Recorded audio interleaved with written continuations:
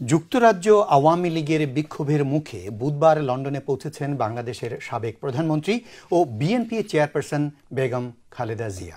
বুধবার লন্ডন সময় সকাল 7:15টায় হিথ্রো বিমানবন্দরে নামেন তিনি।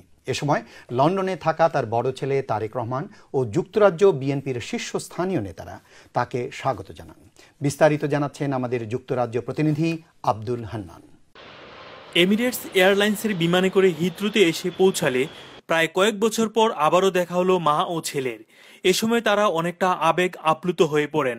এছাড়া যুক্তরাজ্য বিএনপির সভাপতি আব্দুল মালেক ও সাধারণ সম্পাদক কয়সর এম আহমেদ তাকে স্বাগত জানান।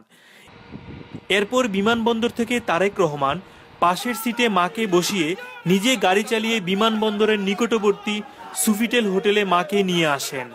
হোটেলের সামনে আগে থেকে অবস্থানরত বিএনপি ও এর অঙ্গ সংগঠনের নেতাকর্মী বেগম জিয়াকে স্বাগত জানান।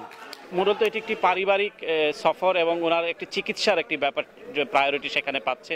চিকিৎসকের উনি ব্যবস্থাপত্র নেবেন, সে অনুসারে আগামী কর্মকাণ্ডগুলো নির্ধারিত হবে চিকিৎসকের পরামর্শ অনুসারে। হোটেলে কিছুক্ষণ অপেক্ষা করে তারেক রহমানের বাসায় যাওয়ার কথা রয়েছে।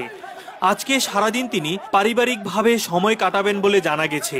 ডাক্তার দেখানোর পরে ঈদ পরবর্তী বা ঈদের আগে যুক্তরাজ্য বিএনপির উদ্যোগে একটি সাধারণ সভা হওয়ার কথা জানিয়েছেন দলের নেতাকর্মীরা। ইনশাআল্লাহ আগামীতে কোরবানি ঈদ আছে এবং দলের নেতৃবৃন্দ যেহেতু এখানে আছেন এবং কমিউনিটির লোকরা আছেন, আমাদের নেত্রীকে নিয়ে আমরা অবশ্যই আগামীতে প্রোগ্রাম একটা করব। যখন দিন তারিখ ধার্য হবে সেটা আপনাদের মাধ্যমে আমরা জানিয়ে দেব। যেহেতু আমাদের নেত্রী দেশনেত্রী বেগম খালেদা জিয়া আমাদের মধ্যে এসে উপস্থিত হয়েছেন, আমাদের দলীয় কর্মকাণ্ড ইনশাআল্লাহ বিদেশ থেকে হয়তো আরো জোরদার হবে, আমরা সেটা আশা করছি। এছাড়া নেতাকর্মীরা মনে করেন তারেক রহমান ও বেগম জিয়ার বেশ কিছুদিন একসাথে সময় কাটানোর সুযোগের ফলে দলীয় আন্দোলনে গতি ফিরে আসবে। যেহেতু ওনার জ্যেষ্ঠ পুত্র জনাব তারেক রহমান, যিনি আমাদের দলের সিনিয়র ভাইস চেয়ারম্যান এবং স্থায়ী কমিটির অন্যতম আরেকজন সদস্য, তার সঙ্গে উনি পরামর্শ করবেন দল পরিচালনার জন্য, হয়তো বা অনেক পরামর্শ করবেন যেটা সামনাসামনি যেটা সুবিধা হয় সেটা দলের জন্য এবং দেশের জন্য, দেশের গণতন্ত্রের জন্য, গণতান্ত্রিক যে ব্যবস্থা সেটাতে উত্তরণের জন্য নিশ্চয়ই ওনার এই সফর ইতিবাচক একটা ভূমিকা রাখবে। সর্বশেষ 2011 সালে বেগম জিয়া লন্ডন সফরে এসেছিলেন। এবারের সফরে তিনি দীর্ঘ 8 বছর লন্ডনে অবস্থানরত তারেক রহমানের পরিবার ও আগে থেকে লন্ডনে আসা আরাফাত রহমানের স্ত্রী ও তার সন্তানদের সাথে ঈদ উদযাপন করবেন।